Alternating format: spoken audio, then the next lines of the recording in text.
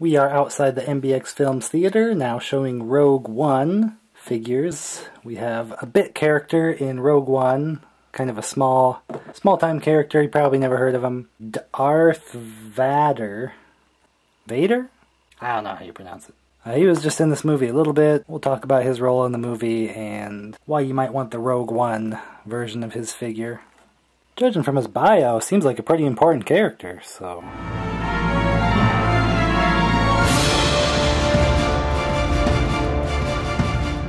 Yeah, let's open him up.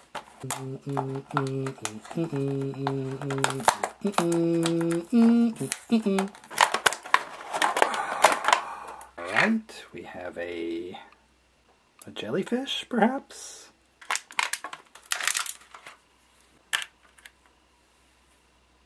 So I guess this is the effect for his missile launching gauntlet. It's like hooks on the arm. Holds his little handle, I suppose. And let me guess. Is this a flick? Oh, yeah. It's a flicker. Great. Terrible launching mechanism for the flick, but whatever. This character did not use this apparatus in the film, but it's a pretty cool effect. It's like soft plastic. You could probably do something with this. Dark force energy or something, some kind of explosion effect, or just a straight up alien. You can kind of put it on there and get some dark force shield or something. He's blocking some laser shots. I don't know. You can get something out of that. That's something. Not a lot, but it's something.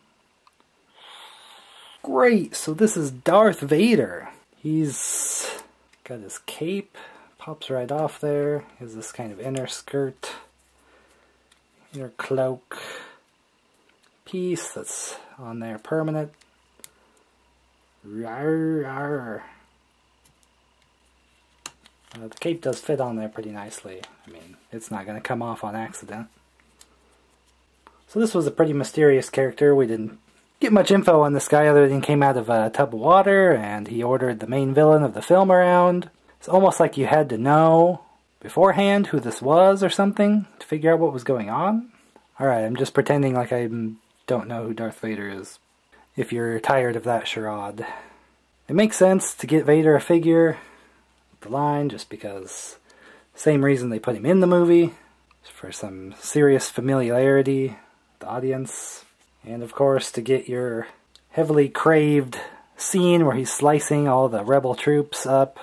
Although there was no rebel troops released with Rogue One figures, so can't really recreate that scene. The lightsaber hilt is all painted. I mean, older figures never had details like that on them. Despite this being a 5 points of articulation figure, not bad. Other hand's kind of a force effect, although you can't do the curled version that he did do to Krennic. He was choking behind his back. Nothing super special about this Vader. It's just another Darth Vader action figure. There are many. But I guess we can use this one for Rogue One, because he doesn't do a whole lot but stand there, talk, do a little choking, and a whole lot of slicing. But we don't have any rebel troops for him to slice.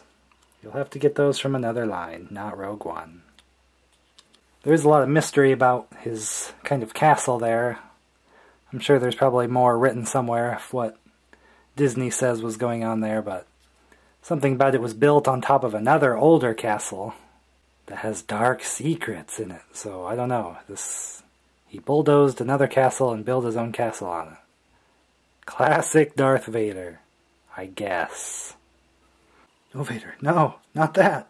Yes, that. Oh, darn. And that's why you don't like the flick mechanism for a missile. For that reason.